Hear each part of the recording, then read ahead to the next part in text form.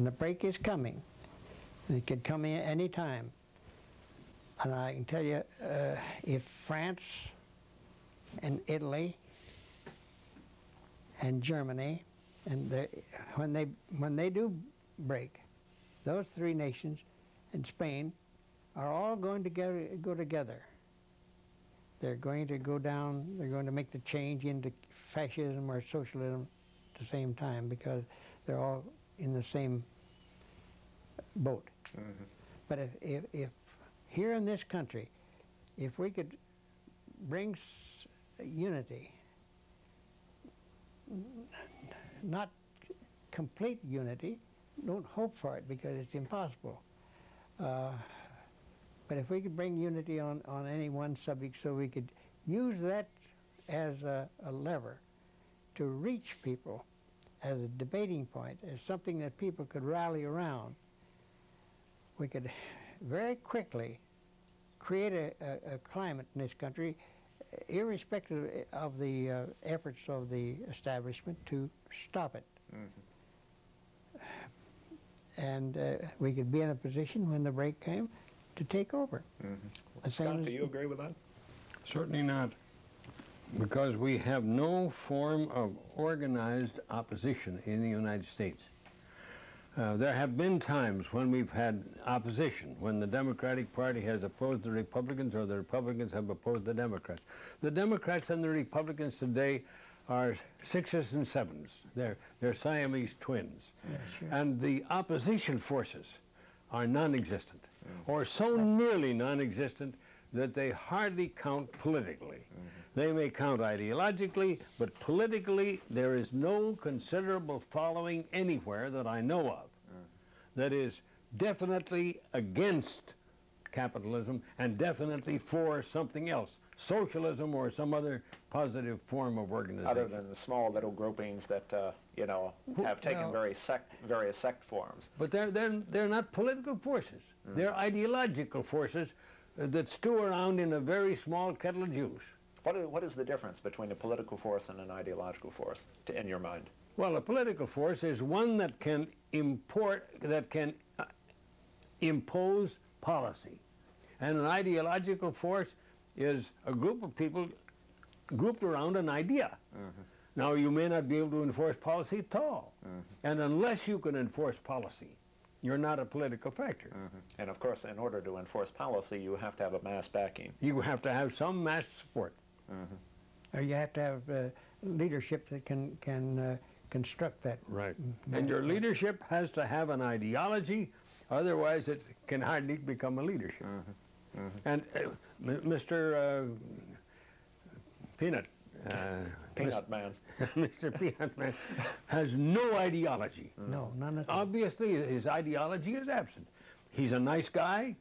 He's a friendly fellow. He would like to get along with everybody here and everybody in the rest of the world, but he has no way of going about it. If he has a way, he's kept it snugly in his pocket until this evening. Well, Scott, don't you see any possibility of uniting the left? No, the left. There is no left in this country. Oh, there is no political left in this country. Organized, that's what I'm talking about. But see, there is no left. Now, if there were a powerful left in the Republican Party, and a powerful left in the Democratic Party, and a powerful scattering left in the rest of the country, then you might talk. What do you mean left? Well, revolutionarily conscious. Well, conscious of the fact that the present system has failed.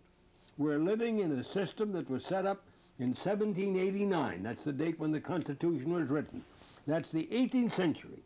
It's outmoded, it's obsolete, it's unimportant and impotent under the new situation.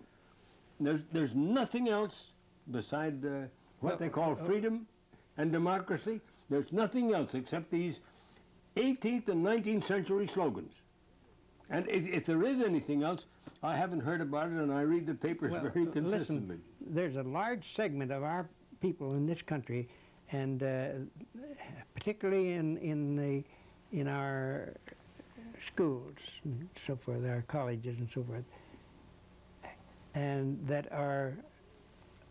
believe that as you do, as you just stated, that the capitalist system is moribund and decadent and is falling apart.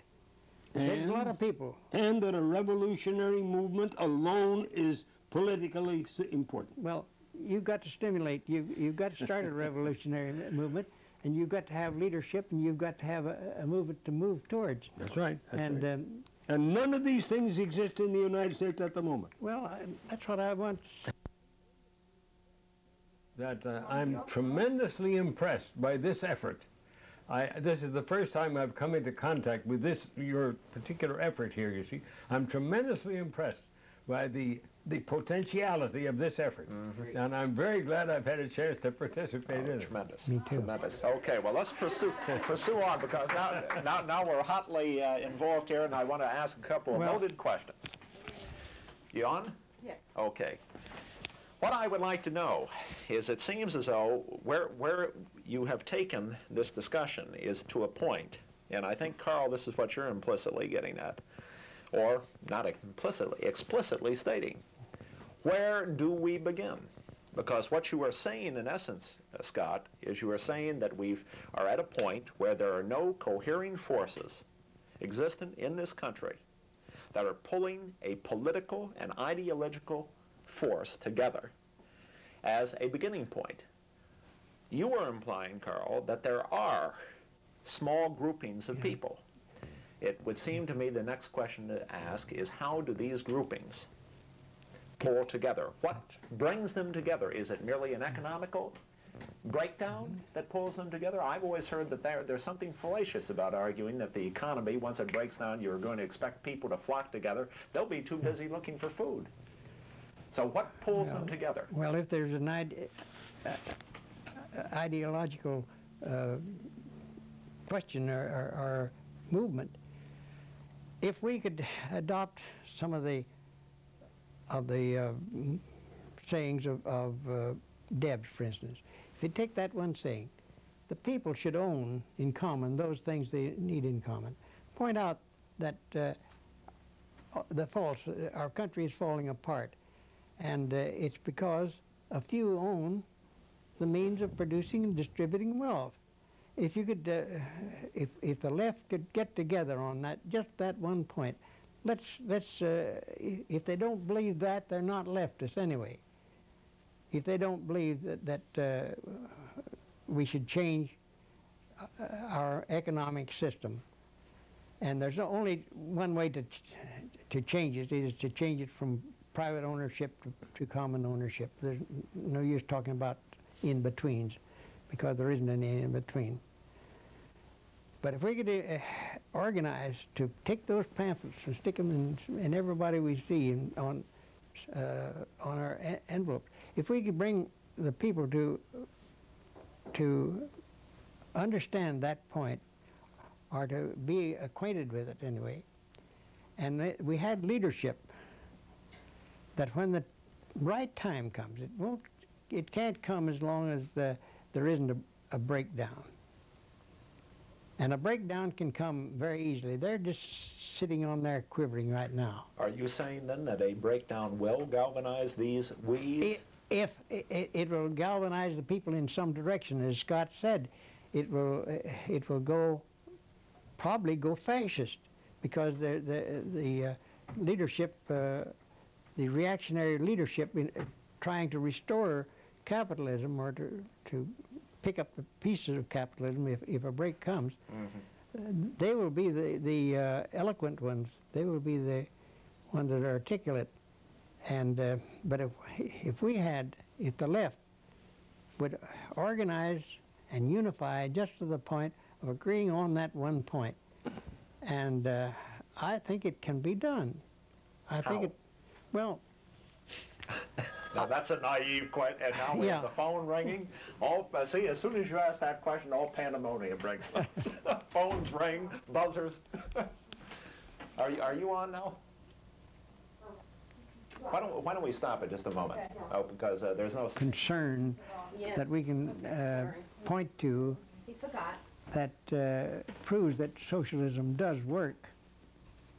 And I'm going to to Cuba in the next few weeks. And in little Cuba, with everything against it that could possibly be thrown against it, is prospering, building a solid society, and because of the climatic conditions and the dearth of natural resources, they're handicapped. They can't move like a great nation like Russia did. They got to move slowly, same as Czechoslovakia and Romania. They're not moving too fast, but it can be done. And if we don't try it, if we don't try to unify the left, and when I speak of the left, I speak of a large body of our citizens. What about the labor movement? The labor movement... or should I even use that word? No, is it moving at all? No, the labor movement is just as corrupt, and probably more corrupt. It's a junior partner of capitalism. Yeah, yeah. George Meany... Now, are you speaking in terms of the leadership or the rank and file? Or both? Well, the leadership, of course, follow. But, I mean, the membership follow. But people and like... unanimity? See, I would take issue with that. Unanimity? Are they the rank and file unanimous? Oh, no. No, but they could be changed very easily. But men like Meany and the other leaders of labor, they've got they're up to their necks in corruption and graft. They're not going to change. They're more capitalistic than Rockefeller is. Don't look at the labor movement. If you're looking at the leadership and the movement of labor, they're not moving any place. They're going backwards. They're losing membership and everything. But there's a falling away by the membership from the unions. They're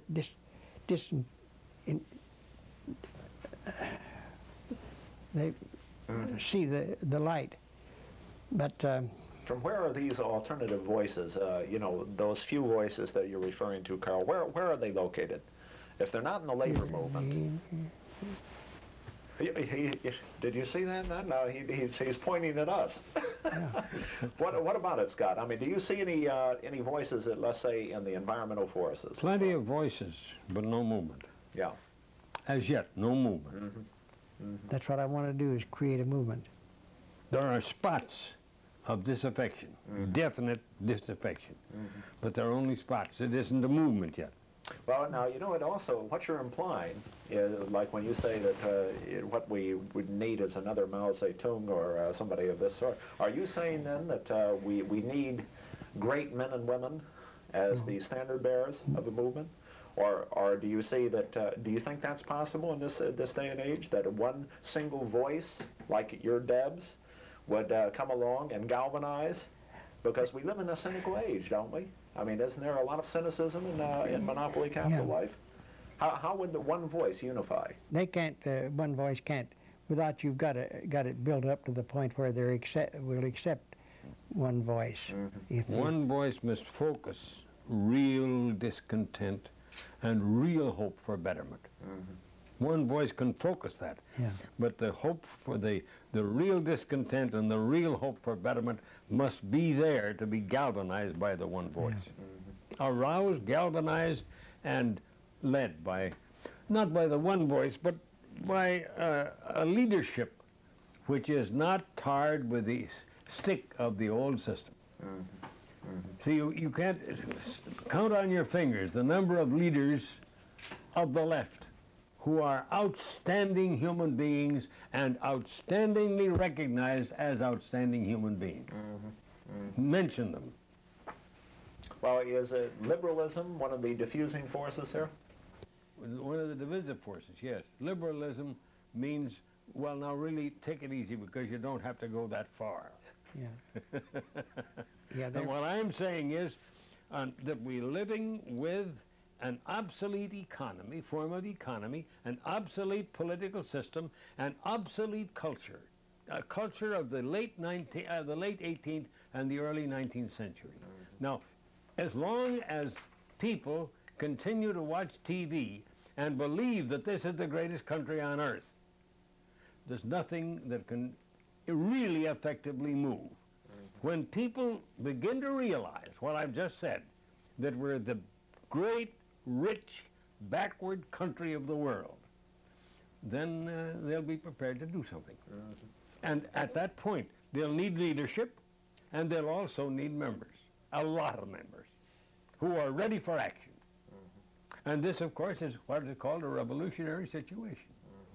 Now, I'm aware of the fact that the term revolution is extremely unpopular with the ruling elements in the United States. It must become popular with the masses of the United States. And as the lid is held down by those in power, it becomes increasingly inevitable that the lid be blown off. Right. Well, Carl, I throw it back to you. How are these movements, how are these groupings going to cohere? All we can do, all that people can do, Scott is absolutely right. As long as people have plenty to eat, and they have a car, and they have a TV to watch, they're not going to move. Not until their belly button begins to contact their backbone. And until they're affected, until they're laid off, and their Social Security and the unemployment funds are gone, and they begin to realize that they've got a problem on their hands. People, you're not going to get one of them away from that, but we can hand them a little leaflet that explains a little bit, so that they're familiar with it, that there is an alternative in the back of their mind. As we used to do, we used to get up in the morning, Sunday morning, and a bundle of appeal to reasons under our arm and leaflet, and go around, we'd lay out the town in blocks.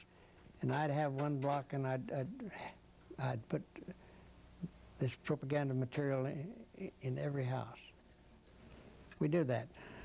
If we were organized at that point, we could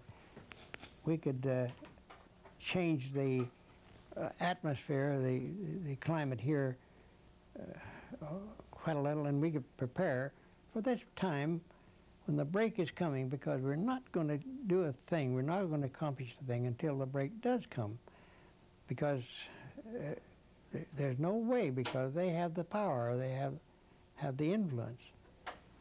But the instant their system fails, when their monetary system fails and their stock markets go to hell, and their factories stop producing things, then if we can organize, we can, in different places, we can, where say a mill or a factory shut down, that the workers can say, well, we're going to take it over and run it. Well, now, now, Carl, and I'll throw this out to you too, Scott, didn't Lenin, for example, take issue with a type of economic determinism? Didn't he take issue with a type of belly button to the backbone theory, that all of a sudden there's going to be an inevitable break? You know, wasn't that the second international line, that the two were going to meet contact, and all of a sudden there was going to be a falling apart? Is that political? Is that a political? Well, it can fall apart in different ways. You know, it fell apart in China in one manner, and in Cuba in another manner, in Russia in another manner. And that leadership and the breakdown was great enough so that they had a vacuum to move into. And if we're going to change, we've got to have a vacuum to move into. Do you agree with that, Scott? There's one thing that you must remember. Until 1917, socialism was a theory. Since 1917, the Soviet Union, for the last half century, has been building or attempting to build a socialist society. And for a long time, no other country was a socialist country. At the present time, there are 17 countries whose constitution, they're all republics, their constitution says, we propose to establish a socialist society. And eventually, we hope that this socialist society will evolve into a communist society. And this is already happening to a degree in a big segment of the world. Now, can these forces continue to develop as they have developed since 1917? Well, or can some group, some fascist group, smash them? And the fascist groups tried to smash them in the meantime, and the fascist groups are pretty well quiescent at the present moment. And we're asking ourselves here in the United States, can we find some alternative to a new American revolution? Now, my answer is evidently not. You may answer yes for A, B, and C reasons. My answer is evidently not. What do you feel about that, Carl? Well, you see, we're theorizing on how changes are going to take place. And of course, that's speculative and will vary. Every country will vary. But there's so many factors that are right standing to doom the capitalist system in the so-called Western world.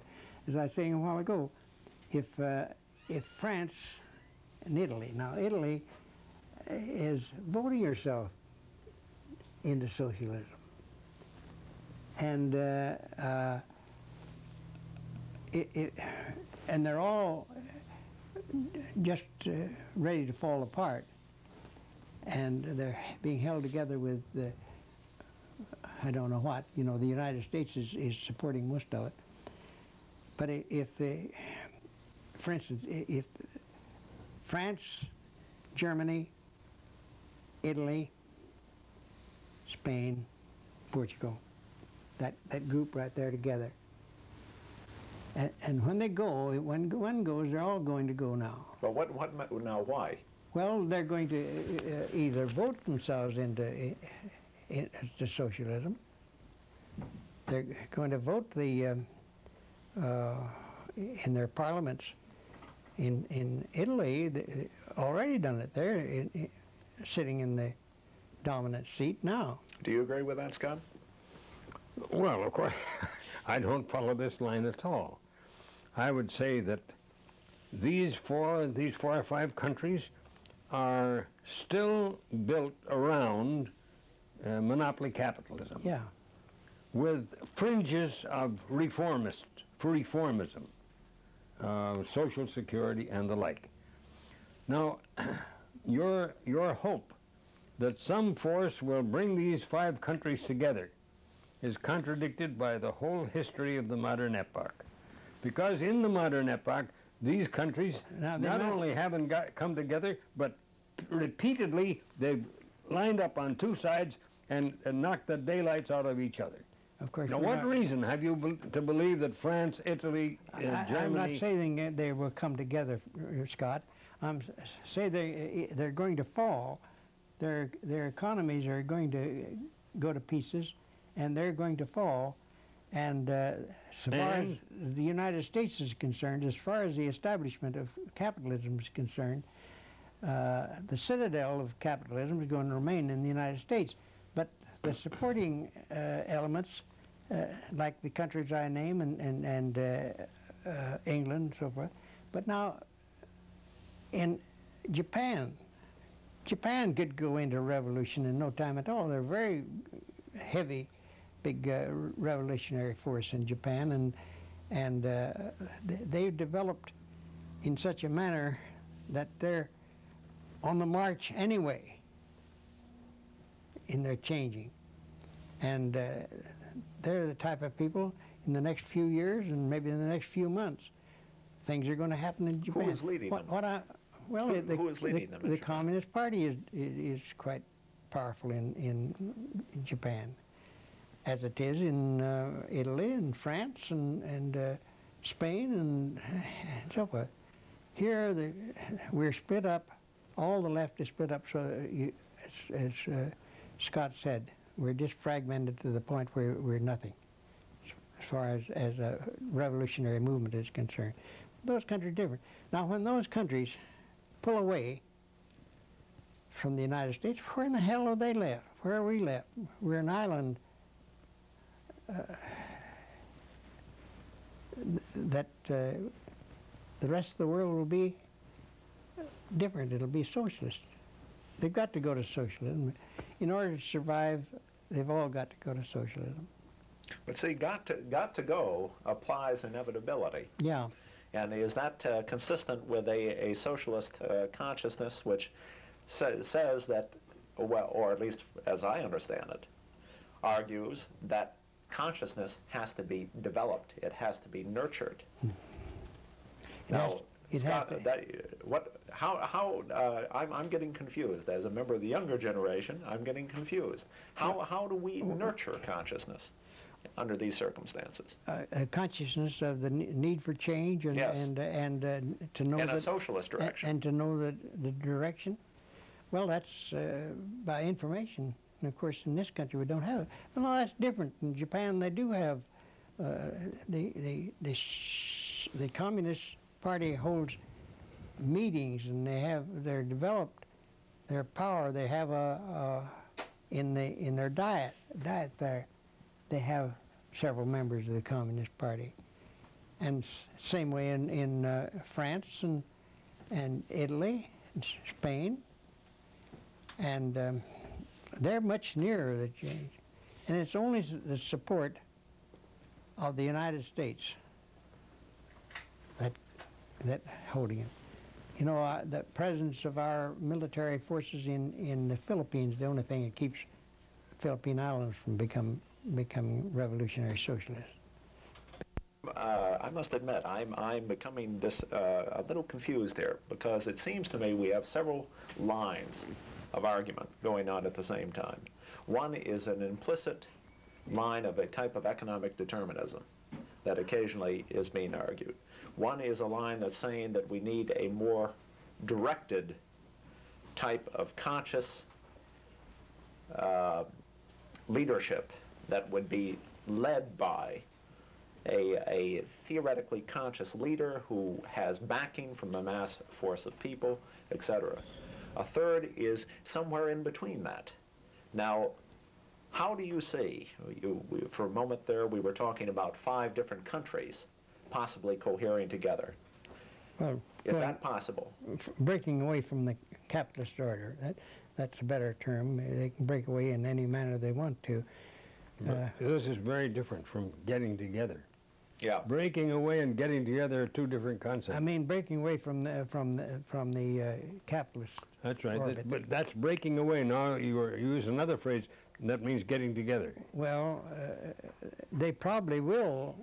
I think that the natural movement would be, if they break away, would be to get together for Why? For support.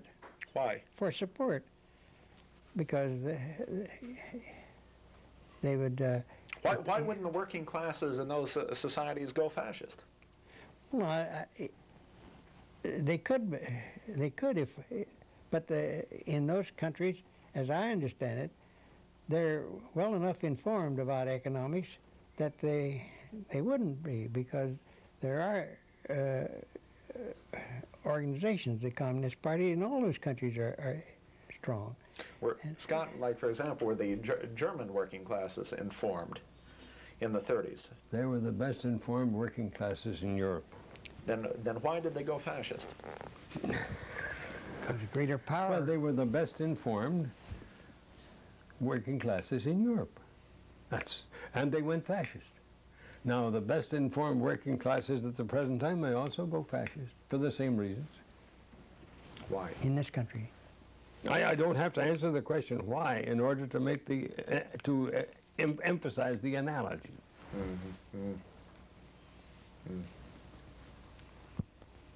I refuse to undertake to say why, because you wouldn't accept it anyway, and because I'm not in a position to say why and put my finger on exactly the cause. I don't know. I watch the situation with great interest. Mm-hmm. Mm-hmm. Well, regardless of our divergent view, do you think that there any possibility of any unanimity on any point in this country on the left? Say the different socialist parties, the communist parties? Let's begin by saying in this country there is no political left. There are ideological grouping, here and there a few people. There is no political left in the sense that here is the right and there is the center and there is the left. This is the concept. We have no left in the United States in a political sense. Now, ideologically, we have people with a leftward inclinations. Politically, we have no left. And as long as we have 97% of our people watching TV, and as long as TV remains under its present control, there will be no left in the United States. Now, I don't mean by that you can ride in on horseback and take over TV. You can't. TV is a part of the establishment, and it's a part of the establishment that is maintained in order to prevent the kind of thing that we've been discussing this afternoon. If the TV people could prevent us from getting together and saying what we've said this afternoon, they would happily do it, because they don't want this to happen. Are the schisms between an ideological movement and a political movement so developed and so wide, are the schisms so wide that a political alternative is not possible in this country? I didn't say that a political alternative is not possible. I said that today we have no political left. Mm-hmm. If we had, I would join it. If you could name it, I would happily join it. I say we have no political left. Well, listen, Scott, if we said to an individual or a group, presenting the situation as it is, the breakdown of capitalism, everything that points to the chaos that we're developing in this country, and we'd say the social ownership of the means of producing wealth is the key to the whole thing. As long as a few own it, we're going to have the same thing. And those that would say, I would prefer to establish a commonwealth, a socialist society. That is, to the point of the people ownership of the means of producing and distributing wealth.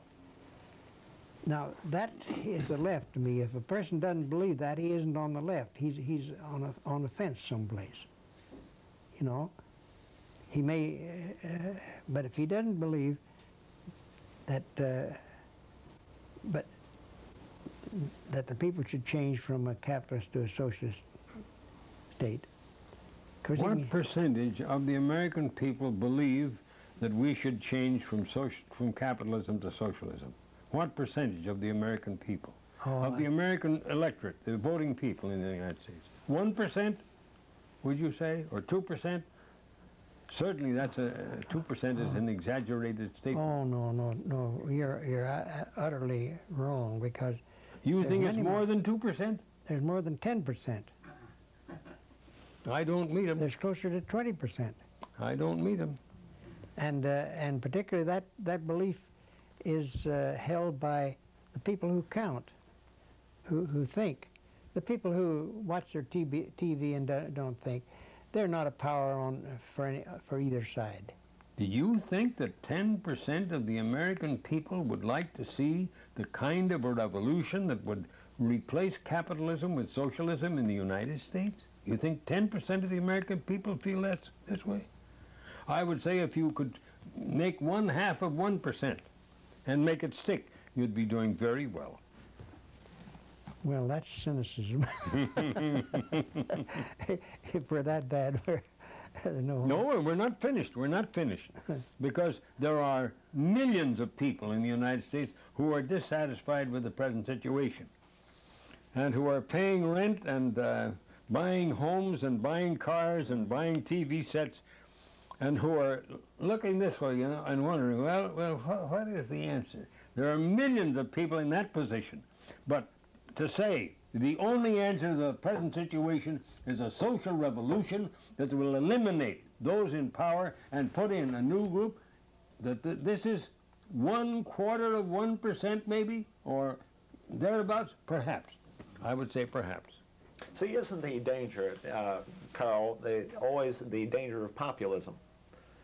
In the sense that doesn't populism as a type of reform, a type of radical reform, tend to deflect away from the broader political organization that you're referring to, Scott? What I'm fearing more than anything else, development of societies like the Scandinavian countries of half socialism, so that they have their TV and also their Social Security and their minimum wage and social medicine and a few of the amenities of socialism.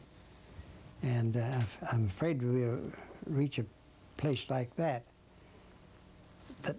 That can't endure. Fascism can't endure any length of time, because it's an absolute contradiction of everything. Even the TV watchers would get up in arms against that. They can, if a crisis comes and the fascists are able to take over, they're able to establish a fascist government here, it couldn't last any length of time, because it would engender a continuous revolutionary situation. But I'm afraid of the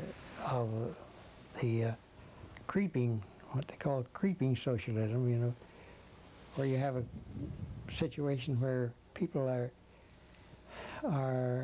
more or less satisfied, they have enough to live on, and they will endure. But that condition can't last too long either. Capitalism is more secure in Scandinavia today than it is in the United States. Yeah, that's what point I'm trying to make. That the change to a socialist system is more endangered in the Scandinavian countries than it is here, because we have a chance to break with it. But in Scandinavia, they build up these social organizations where it takes care of the people to a degree, and they're satisfied to watch their TV. But they're showing signs. I spent some time in Stockholm and traveled around there, and there's a lot of ferment in the Scandinavian countries. We don't hear much about it. Is the ferment in the youth, by youth or by mostly in youth. You won't find much ferment in the older groups, because they're stuck down in some kind of a situation. You two don't look stuck down to me. Well, we're the exceptions.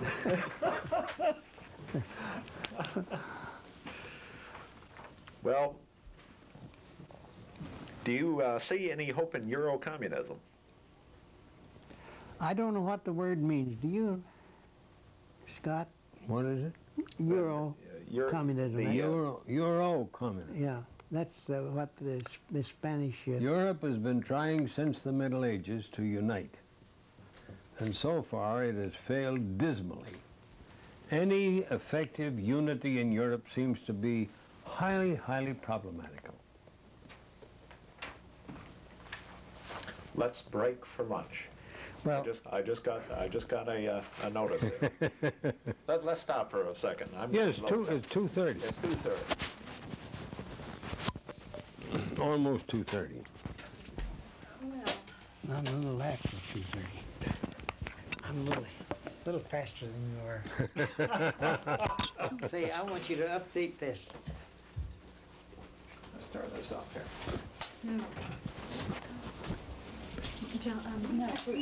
Oh, Political dynamite, that's what I call it, going on here.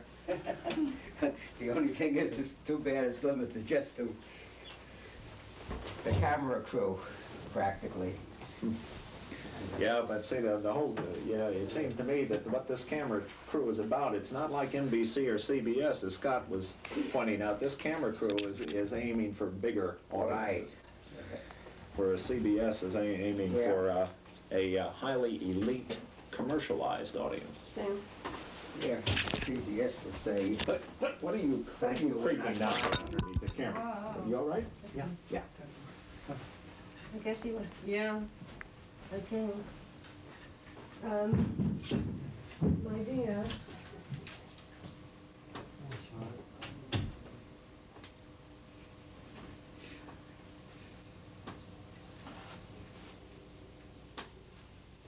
I'm a born optimist.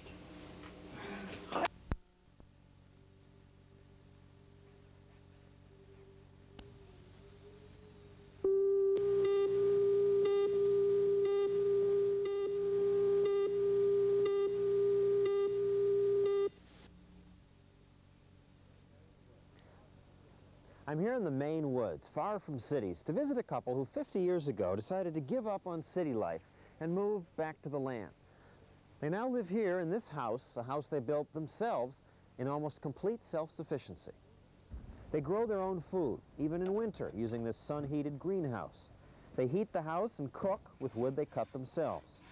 Scott and Helen Nearing's philosophy is hard work and self-reliance. They believe their lifestyle shows more respect for the earth. They call it living the good life.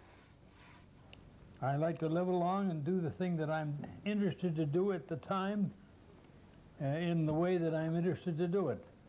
Well, that's a part of the good life. We have this wonderful quietude and the freedom to do what we like. We grow what we consider 85% of our own food. It comes straight from the garden or from the cellar, not from the supermarket. It's direct, it's fresher, and it's more nourishing, and we know it's unpoisoned because we put no poisons on it. You grow almost all your own food. You build your own house rock by rock. You put every stone in this building. Yeah, I insisted on it. We simply enjoy it. We see a stone and we wonder where to put it. We're gathering stones now for another building. I call this the 70-90 house because we built this in our 70s and 90s. And maybe there'll be a century house, I don't know. Next year, Scott will be 100 years old. Helen will be 79. You'd think that homesteading would be a pretty hard life. It's not hard at all, it's very easy. I was born in New York City, and I would consider it very hard to go back to New York and live the life of a New Yorker. And as far as I'm concerned, one of the most interesting things that one does is cut wood. 2 hours of this at a time is enough, probably, for an old person. It certainly won't send you to the hospital. Every year, thousands of people just drop in to visit the Nearings. Why? We don't really quite know because what we're doing is so obvious and simple to ourselves, it's not worth writing about. We just live it. And you teach these people? Teaching is my job, and I'm supposed to know something about it. And I do, as a matter of fact, because I have been paying attention all the time. And they learn from you, and... I hope they learn. If they don't learn, it's their hard luck, or my hard luck for having tried to teach a difficult person. You feel it's all right if people don't want to follow your way of life, the way I live in a city? It's too bad, yeah. Too bad for us. Too bad for you, yeah. I think in order to be self-subsistent on a farm, it's good to have a team, to have at least a couple. Be hard to homestead alone. I feel very lucky to have lived along with Scott because I think he's an exemplary, out of the ordinary chap. I feel very lucky at that. Do the thing that you believe in. Do the best you can in the place where you are and be kind. I'd like to get people into the habit of living physically and mentally and morally in such a way that when they get all through, the earth is a better place to live in than it is now.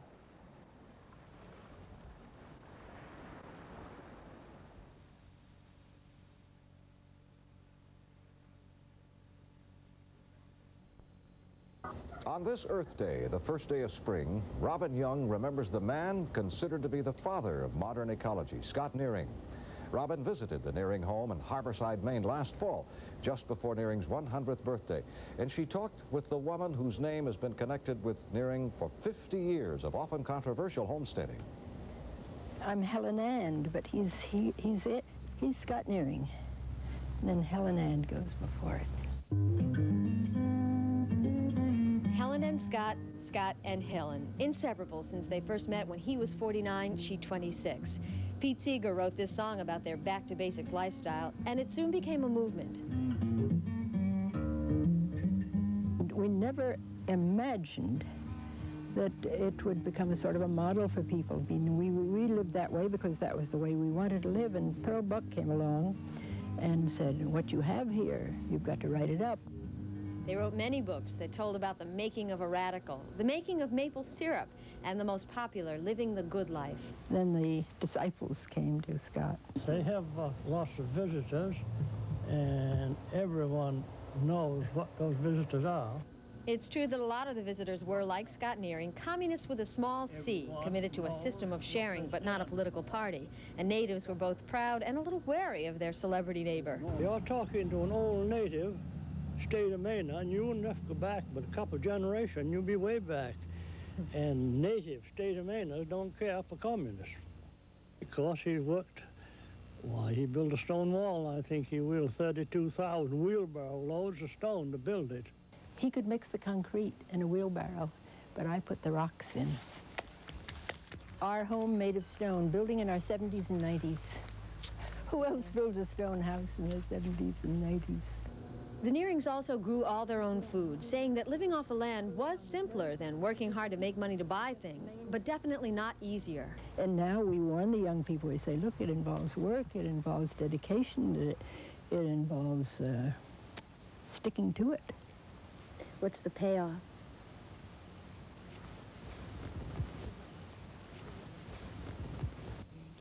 And the comradeship. Scott Nearing was up and working until just a few weeks before our visit, but Helen was fast losing this comrade. He's going. He's gradually going. Good. Good luck to him. There's a lovely quotation. You're in a ship, and the ship goes down over the horizon. You say, she's gone, he's gone. But on the other side, they say, she comes, he comes. When we left that day, Helen told us that she'd bought a new pickup truck and built a pine coffin for Scott's funeral. If the coffin was too long, she'd lower the gate and put a red flag on it. She wanted to make sure it was an affair that celebrated a good life. By all accounts, it was.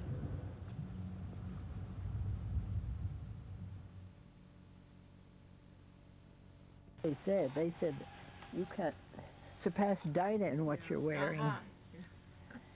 Well, that was probably their real reason too. But as far as we're concerned, we always try to steer away from red. Okay. Mrs. Nearing, can you tell us where... Helen, make it Helen. Helen, can you tell us where you and your husband Scott did your research for the maple sugaring book? In the Fifth Avenue, New York library.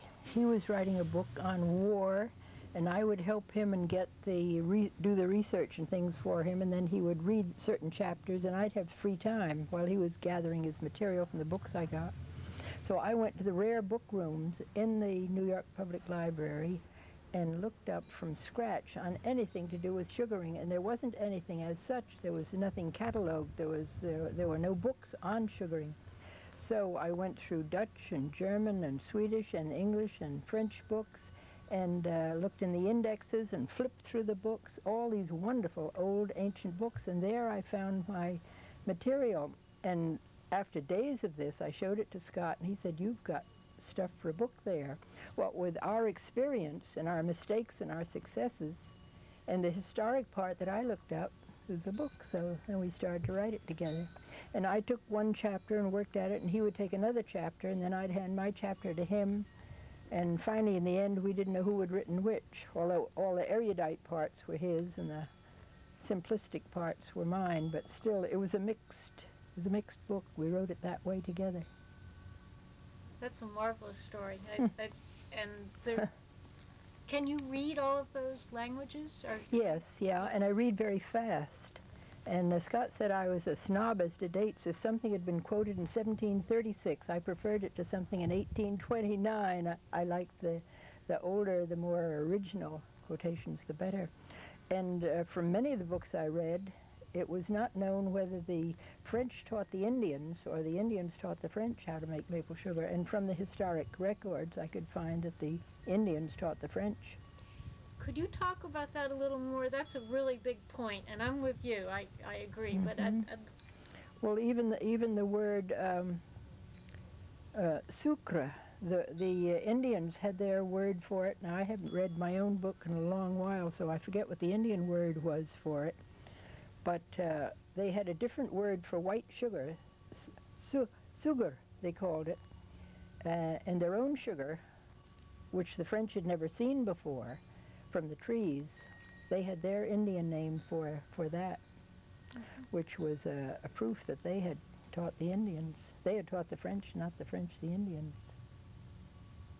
You had one reference to, was it Sebastian Rassel's or something like that, who had come to the mouth of a river and found the Indians sugaring there. And they did it very primitively. They just gashed the trees. They must have lost an awful lot of sap. Of course, spouts were a much later apparition. Perhaps you answered this when you were telling the story, but how long were you in the process of writing the book? Did it take quite a while? I should say a whole winter's work. We were living in New York City at that time. We had the place in Vermont. We had the place in Jamaica, but we had just gotten the sugar bush. I think we had barely started to sugar, but my interest was aroused in sugar. Therefore, I went off on my own and did this research with no thought of anything but my own interest and occupying my time while Scott was doing something else. I should say a good long winter's work went into the research. And I still, if I find old quotations on sugaring, I still collect them. Would you share some of those with us? This is aside from the video, but if you find something of interest. Yes. Don and I have been collecting sugaring phrases, things that we think are in our language that come from sugaring, and one of them is nitty-gritty. We wonder if the nitty-gritty is when you get down to the niter, which is gritty.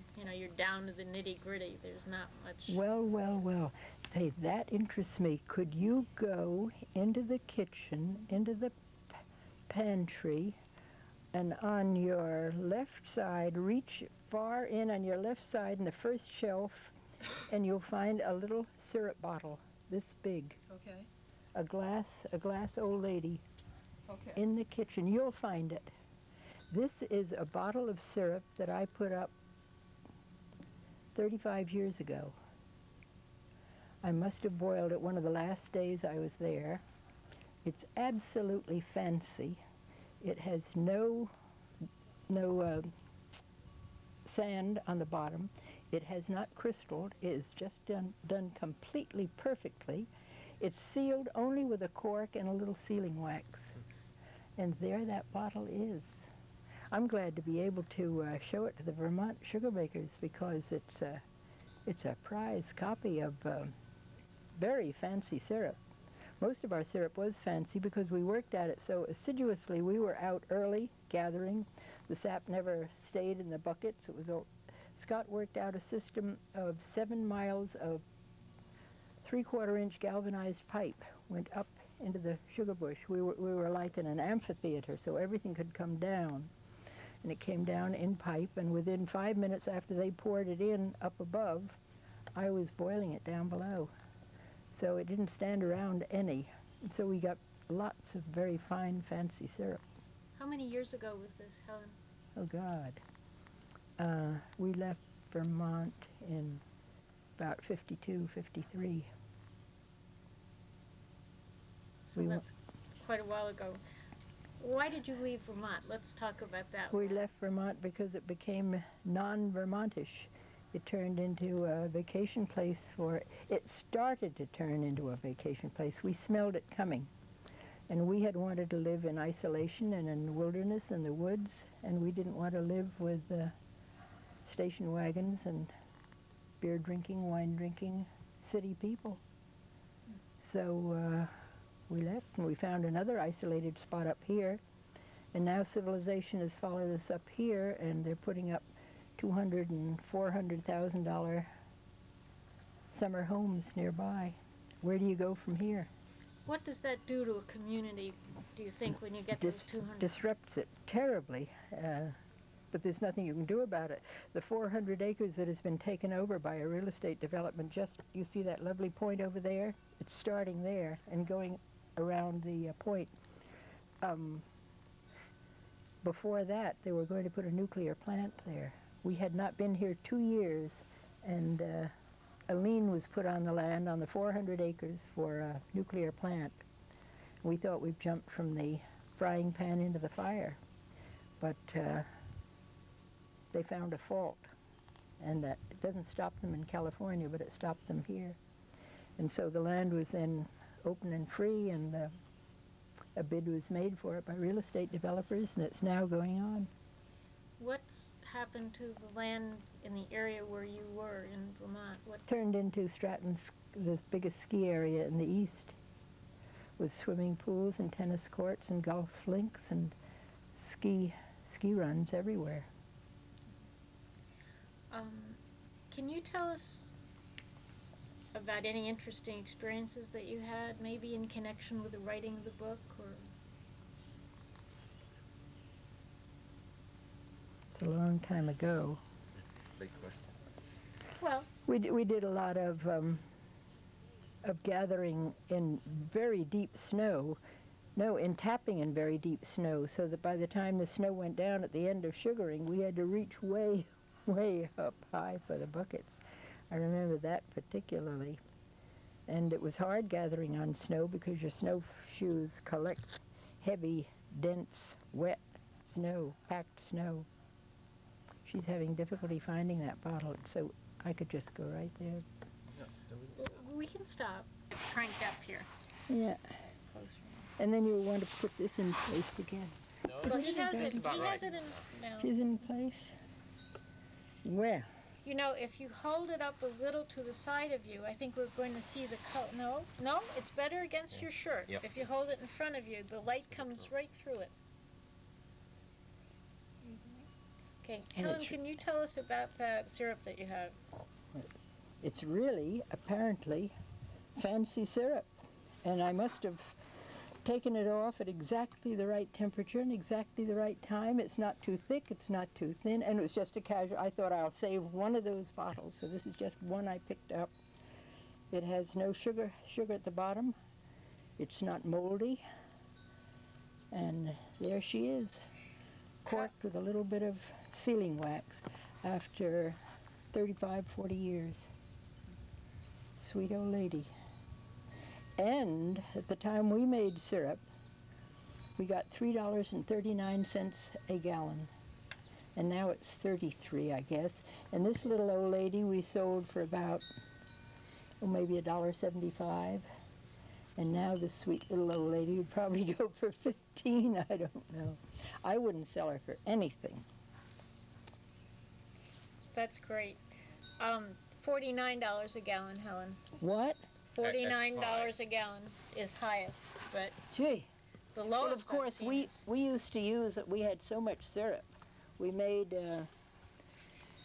600, 700, 800 gallons a year, and the last year I boiled, I took off a little over 1,000 gallons the last season. Scott and three fellows were gathering in the bush, and I boiled down below. And we got $3 a gallon for our syrup. And fellows worked for us $3 a day, which was the going wage then, and they could take either a gallon of syrup or had the cash. And one fellow took this, he wanted the syrup very much, and he went off with a Coca-Cola, a gallon bottle of syrup in glass, and he cracked it against the wall, and there was his days just gone. I hope I gave him another gallon. Everybody that came to the sugar house at that time, I'd save little bottles and give every child, give everybody who came some syrup. And anybody in the valley who did not make syrup got a gallon of syrup from us during the season. It was fun. It was the hardest work that Scott and I had ever done, and the most enjoyable. It took that wonderful month of March that's usually so muddy and slithery and slimy and unpleasant weather, and really enhanced it. We enjoyed March and April. We tried sugaring one year in February. It was a little early. The sap was not as sweet. Apparently it has to stay in the trees longer. It certainly wasn't as sweet. We even tapped a few trees in December to see what would happen on a warm day. The sap was not good. You couldn't make sugar of it. We took almost half of our syrup and turned it into maple sugar. We made gold bricks. I had a little weighing machine with a weight on it and a pan here, and I would pour the sugar, the soft sugar, into the pan, and just at the point it hit a pound, I'd take it off. So we had pound gold bricks, which I wrapped in cellophane and sold at the place. That was hard sugar. That was hard sugar. And we did something which no one has ever done before or after, so far as I know. We made maple sugar lollipops. And I would take a stick and put it in our rubber forms with a Santa Claus or a man or a woman or a leaf or a heart. And as the sugar got hard, it would make a wonderful lollipop. And the harder the sugar got, the better the lollipop.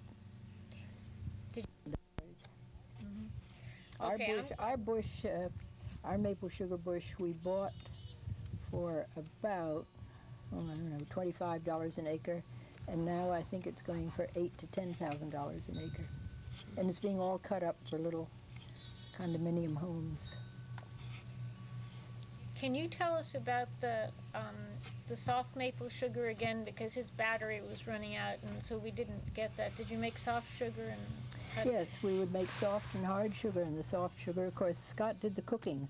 I did the pouring and the getting of the forms ready. I had little rubber forms, and I had cans and bottles and things.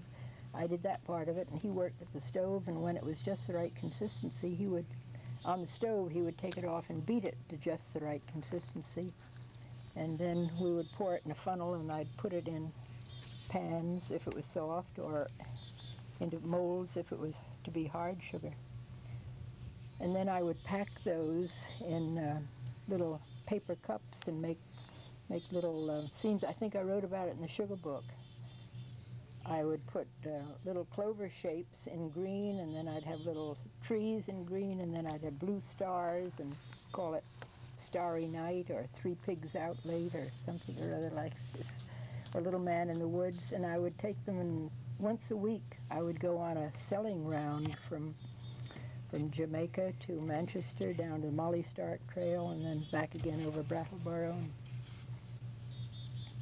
Scott would come sometimes and help me carry the heavier loads, and the men at the stands would say, bring that in and bring that in, and they thought he was the hired man, and someone would come in and say, Dr. Nearing, so interesting, I haven't seen you for a long time.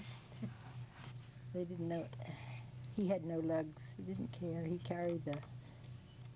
did the hard work for me. And we cut all our wood. We boiled entirely, of course, with wood. Got all the wood by cleaning up the sugar bush.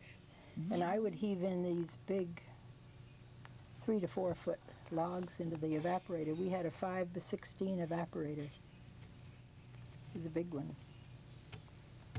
I guess so.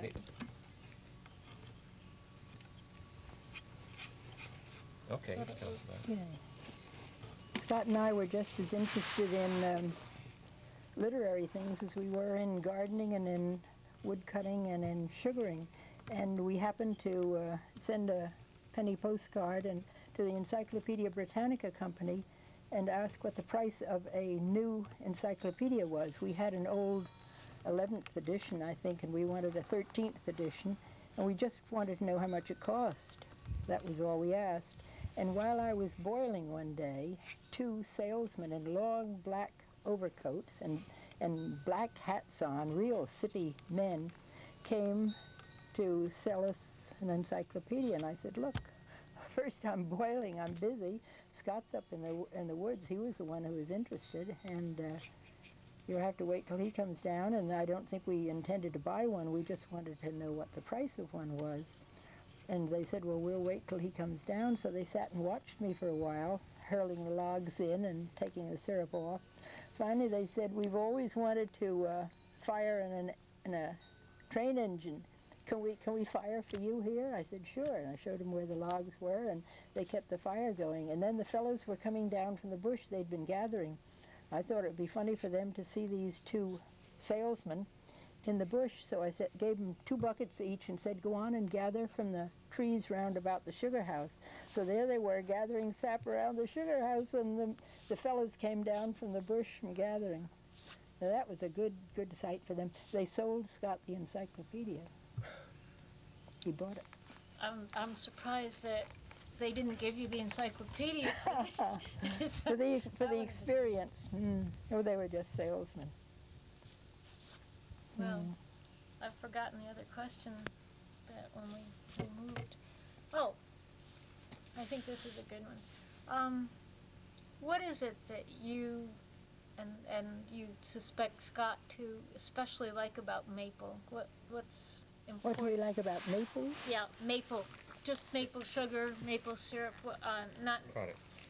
Oh, well, in a sense, we liked it so much that it was one of the 6 or 7 reasons why we left Vermont. One was that the ski industry came too much around us and it became too stylish and too expensive to live there. And taxes went up so high. But one of the reasons was we were dispensing too much sugar and too much syrup. And we didn't know how good it was for the health of the people who got it. For instance, we used about 10 gallons of syrup a year in the household. I'd use it to make applesauce, I'd use it for cooking, I'd put it over pancakes, I'd use it for everything. And I'd give a lot away, so that was 10 gallons of syrup for one family is rather a lot of syrup. So we liked it too well.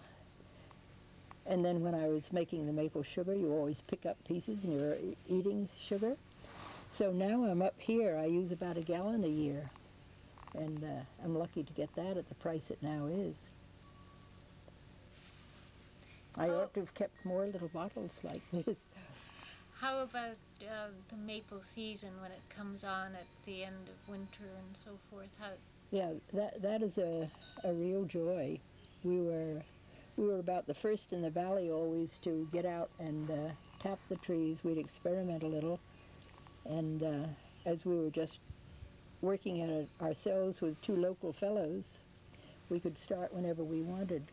And one young man was so good at helping us with sugaring that in order to be sure we had him for sugaring, he worked all winter with Scott getting wood, clearing up the sugar bush, and making it look practically like a park. We got all our wood that we needed by clearing the bush. Heaven knows how many cords we would use, about maybe 15, 16 cords a year to make that much syrup. Scott liked working in the woods, I think, as much as sugaring. One of your references in the maple sugar book was to Thomas Jefferson and how he was a proponent of sugaring, and I've been in correspondence with Monticello, and one of the trees he planted is still alive on top of So they sugared that far south? He tried desperately. He planted 3 groves of maples. He was sure he was going to be able to do it, and each time most of them died until the last group he did manage. He succeeded, yeah. They've tried sugaring in Sweden, they've tried sugaring in Germany, but they don't have quite the right climate. We just have the sufficiently warm days and sufficiently cold nights so that Vermont surpasses in it, and Canada. Yeah, I would like to sugar again, but there are no trees here. Maples don't grow by the ocean. They want the high hills and the rocky hills and cold nights. warm days. Well, No I more really thank you. I'm sure no there are more 15 questions, but You'll we've taken think of on the way down. so much Well, of we're your lucky. time. We just feel fortunate, and you've told us some wonderful stories, and it looked really good. Didn't you enjoy it, Donna? Oh, yeah. Isn't that It's great. And you'll take a, I'm not attached here, am I? Nope. Nope, I'm so you're used to fine. yanking these things. That's sweet. See her, Helen? It's Look a little over here. bit. It's a little Oh, bit washed that's out nice. because the light is hitting it. But Oh, yeah. Doc,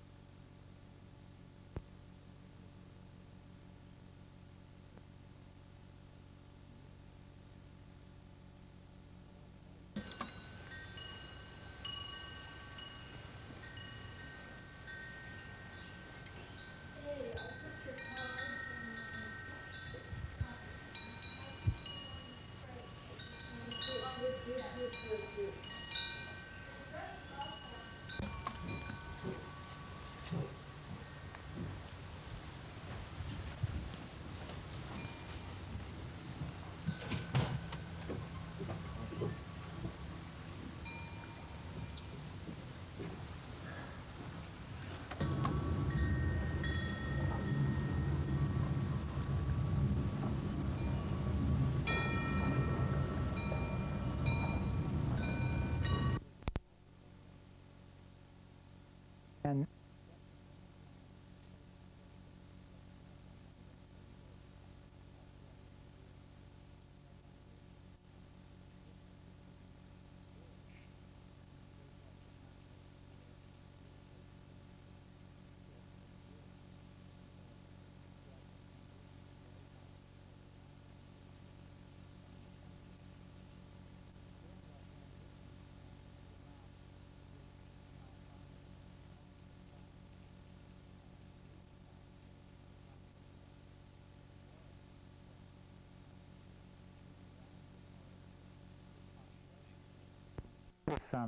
There are